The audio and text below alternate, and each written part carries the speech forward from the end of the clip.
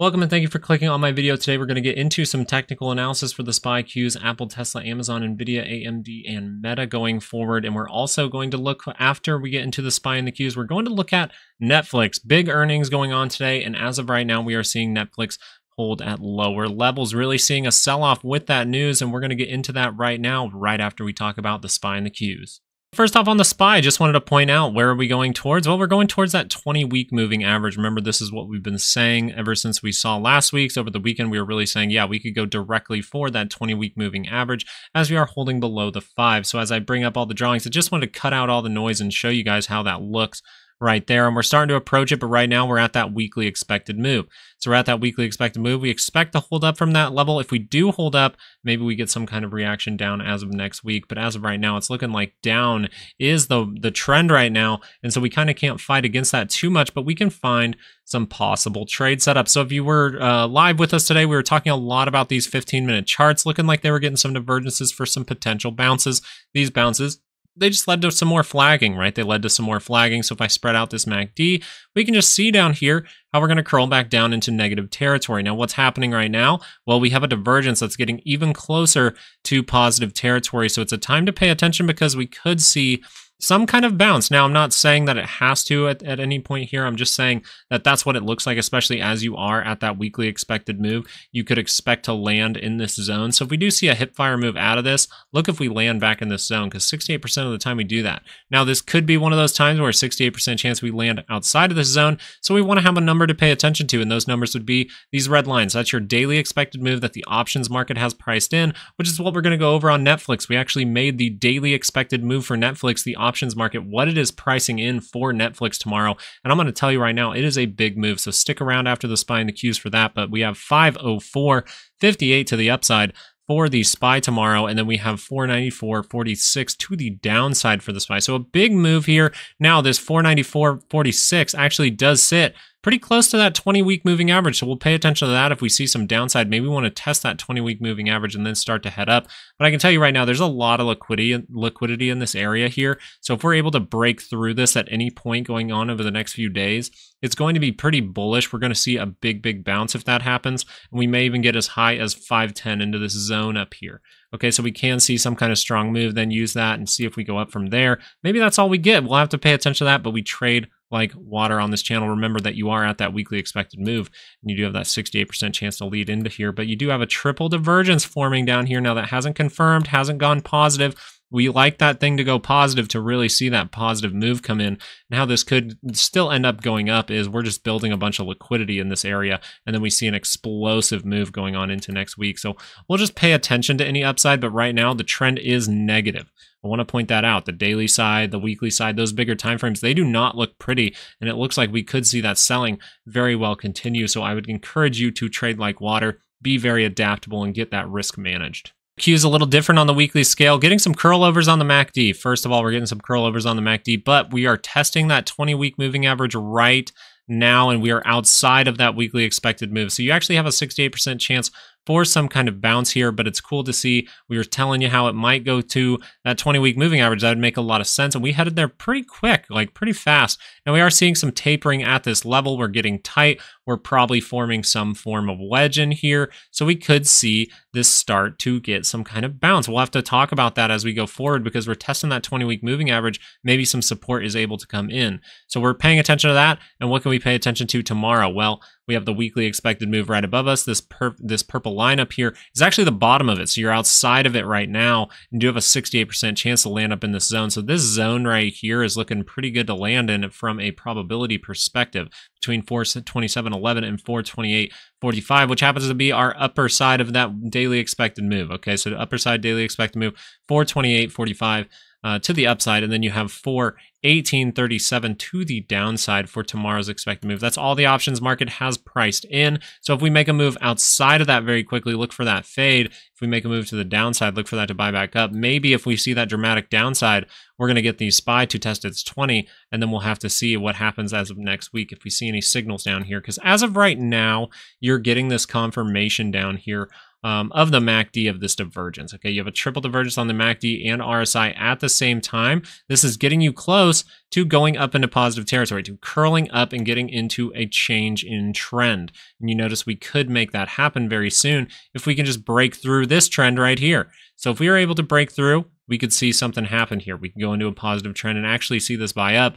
Is that going to be a lower high at that point? We'll have to pay attention to that going forward. I'm kind of leaning towards that, but as of right now, I'm just stating that there is a triple divergence down here on the MACD and RSI at the same time, and now we can get into Netflix.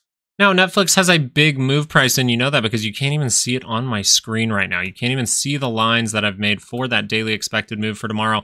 The thing about Netflix we were talking about, yes, you have divergence down here for some kind of double bottom. If we're able to break through this high, you can see a strong move. So it makes sense to have a big move with that earnings, but that's exactly why we're not trading this stock right now. It is earnings. This is a 50-50 flip. If we actually go into the data here, we're actually noticing they beat on both. So you're probably asking yourself, why did they beat on both? If you're bullish on this, you took a call for tomorrow, you're probably like, why is it not going up? They beat on both. Well, it turns out they are going to stop giving their subscriber data, which is actually really funny because that's like the whole point of Netflix is to show how many subscribers they have. It shows how many clients they really have, and it's in a downward trend here. You weren't able to break through that, so we end up heading lower. Now, where are we at right now? Looks like 579.03, and I'll have to zoom out for a little bit to show you guys exactly how low this can go tomorrow. And the daily expected move for tomorrow, first of all, the upside is 677.81. That's what it could have been because it looks like downside is more likely, 543.31 to the downside. Unless people start to ignore this throughout the night and we see that bot back up, it's looking like we're going to get a gap down, and this is exactly how low it could go. Now, the one thing about this is if you're short on this, that would tell you that around this area, that is all it is expected to go. So at 543.31, that's going to be the area where taking profit would be very good. Now, if you get outside of that, that's where you can see a bounce happen because you land in this zone 68% of the time. Okay, so Friday, tomorrow's close. By tomorrow close, if you are outside of this, you can see that bounce by end of day. I'd be very careful with this bounce. If that is bad news for Netflix, it goes into that full-on negative trend since it's already in one. We could just see some kind of dead cat bounce and see that roll back over. And we can pay attention to our 30 minutes if we want to trade any of those downturns, right? We just swing trade that thing on the way down. As of right now, no divergences, anything like that to look at. It's just, I just wanted to show you these daily expected moves because they're huge.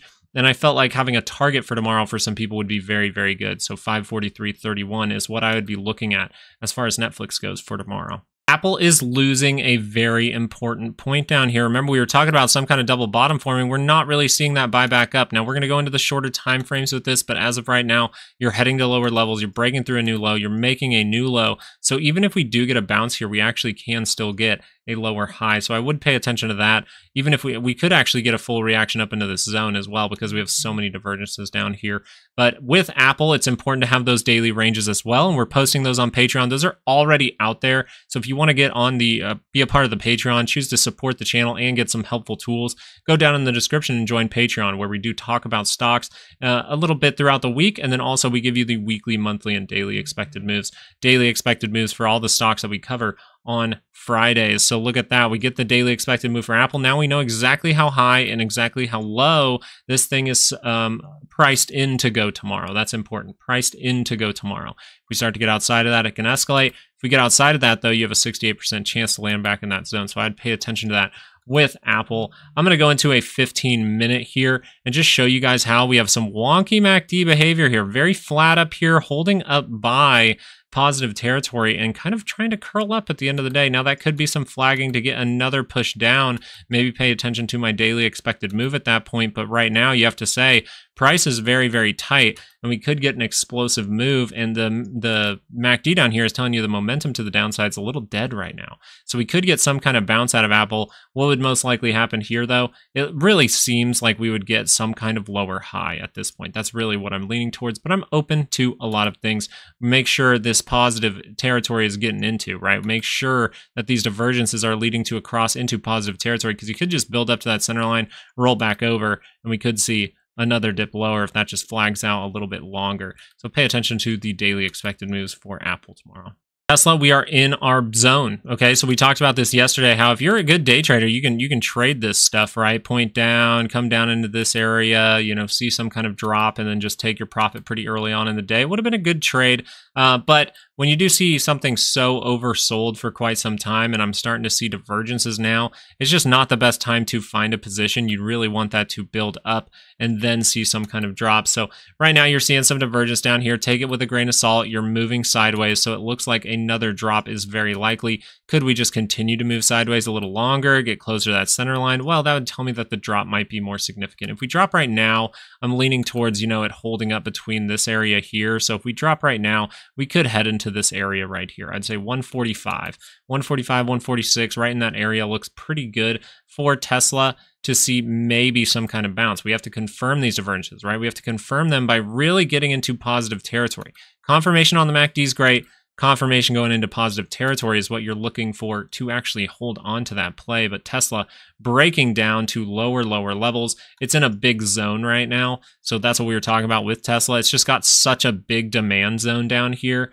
If you pull it across, right over here, you're going to see some price action. Boom, that's your really last little bit of liquidity in here. Been a bundle of price action before we rocket it up. So you could play around in this area for quite some time. We could just mess around in this area for a long time and then see a break up or see a breakdown.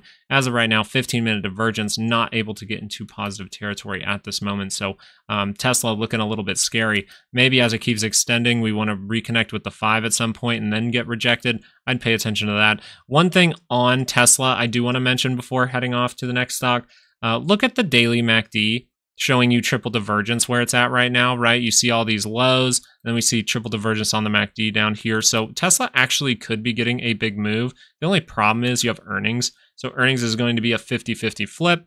No longer really the technicals around earnings. Obviously, they don't mean too much, right? Because Netflix just showed you. It had a bunch of divergences that said, hey, we could see some kind of bounce, but earnings is a 50-50 flip, and that's why we won't be messing around with Tesla. Amazon on the daily, able to confirm these divergences up here, right? You had a triple divergence between this, and we knew the insiders were selling in this move, and now we're breaking down to the 50, and we're still tight. So we haven't gotten that big explosive move from Amazon, which means it is holding up. Like whether or not you like to say it or not, it is holding up, and you do have some 30-minute divergence forming in the near price action, so we could see that lead to some buying up. You have flatness of the MACD and an upward move on the RSI down here, so that's something to pay attention to. Now, if I pull that up in a 15, maybe it looks a little bit different. Maybe the 15 wants to go into a positive trend. We're seeing those divergences in the near price action, MACD and RSI at the same time. So if we get some kind of bounce here, okay, we can see that positivity, but we have to see that go positive for that to come in. Because if we remain down here in negative territory, any little flagging, any little bounce will be ripped away if we keep crossing down on this MACD. Okay, so pay attention to that going forward. If you want to learn about this, the MACD, the indicators, how we do things around here, weekly ranges, everything like that, get a good insight and get some good knowledge and skills, you can go take the course down in the description. Video on the daily, it's looking like it might turn down again. Just pay attention if we start to lose this area. I thought it was really interesting early on today. Just for a couple minutes there, we came all the way down to 824. This is outside of the weekly expected move at that point, and it buys right back up. So if anyone had the balls to take that, congratulations, because that is a great trade. Comes outside of that weekly expected move, we wick up, and we see a solid bounce here. Now that bounce does lead to some downside, but what if this is a higher low? That's what we have to pay attention to right now. If this 15-minute is able to go positive, then this might just be some kind of a big dramatic drop to grab some liquidity down here to then get some pop, to grab some buyers to get another pop higher. So we're going to pay attention to that with NVIDIA tomorrow. But if this just wants to roll over right now, it's already right there. It's right in the middle. So pretty much if it wants to roll over now, it could take out this low, go make a new one. And that would be very bad news, especially as you're approaching that weekly expected move. Maybe we are able to hold up around that level, but it's really looking like we may want to curl up into positive territory for NVIDIA tomorrow. It will be interesting to see,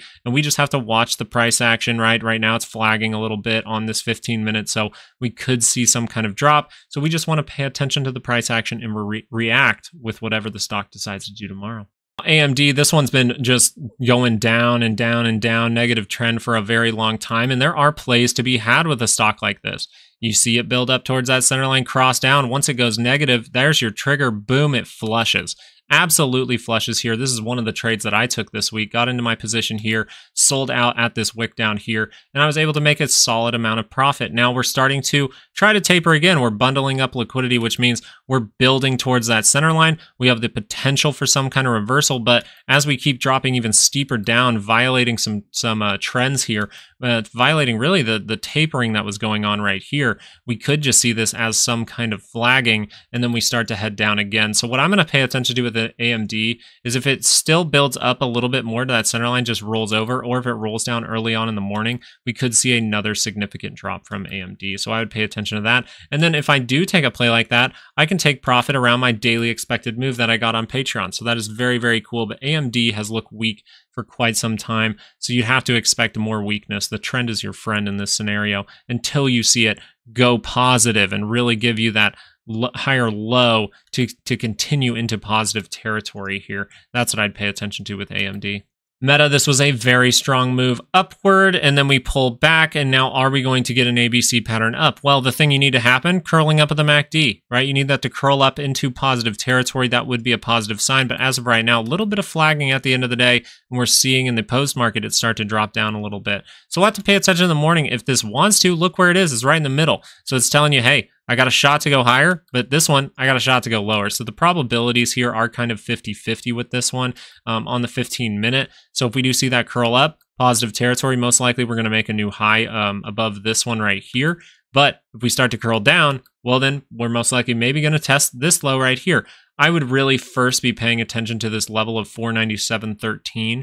If we break through there, then I would say gap fill. And if we break through there, then you would say the low. You kind of got to take the steps down with your support here. But it's looking like this is a good support. If we're able to hold up at that, okay. If we lose it, look for that gap. If we lose that, then we're probably testing this low. And if we lose that, things might be very, very bad for Meta going forward. Now, one thing about volatility I wanted to bring up, we're still in that crash scenario. We're above the 200. We're getting green bars above it. We're getting that 50 to almost cross that 200. Is that going to happen? We'll have to see, because right now I wanted to point out something interesting. In this here, you have a high, a low, a lower, an even low, right? And then a higher high. And then on the next bar, we have a higher low. We have a higher high. Now we have a higher high, a higher low. And then on this one right here, the last couple days, we have a lower high, even low, lower high, lower low. So as of right now, actually the shorter time frames for volatility are kind of decreasing. So that would tell me, what if this wants to roll over and go fill this gap down here at 13? We see some bullishness, or maybe retest that 200. That would be the bullish case for the stock market. Volatility drops off a little bit. But if we wanted to see another move higher in volatility, what would happen? Well, this 2 hour. This 2 hour is going to curl up into positive territory. Okay, this is very, very simple. You're going to see the 2 hour curl up into positive territory. Now, I like the stock market, aka the SPY, to match something that I'm paying attention to. So if I was seeing some kind of divergence, like some kind of bounce to the upside with a divergence or something like that, or some kind of 30-minute that's about to roll down, maybe near negative territory or in it, then I would say, okay, this has a good likelihood because it's matching the SPY. As of right now, I don't know that this actually does curl up. I'm paying attention to it in case it happens. We haven't sold this, or we haven't really dropped dramatically in the VIX readings. So we'll pay attention to this, even though we're seeing some calls trickle in and seeing that volatility come down. We're seeing lower prices in the stock market. So one of these is wrong. Either it's volatility dropping off is wrong, or the stock market dropping lower is wrong. And as of right now, we're seeing this could just curl back up into positive territory to get that real big crash scenario. Very, very likely. But also, what if this just continues down and this was some kind of fluke? So that's what I'm paying attention to, and I wanted to point out those lower highs and lower lows on the VIX in the recent couple days. So the main takeaway for this video is Netflix looks like it has a huge move, and now you have a couple of levels to pay attention to based on the options market. They told you some prices to look for Netflix tomorrow, and it is a very big move. Will that selling lead into selling for other stocks? Well, they actually performed well. The only thing that really I can see that brought them down was they were going to stop telling you how many subscribers they have, which is very interesting since that's pretty much their whole business plan.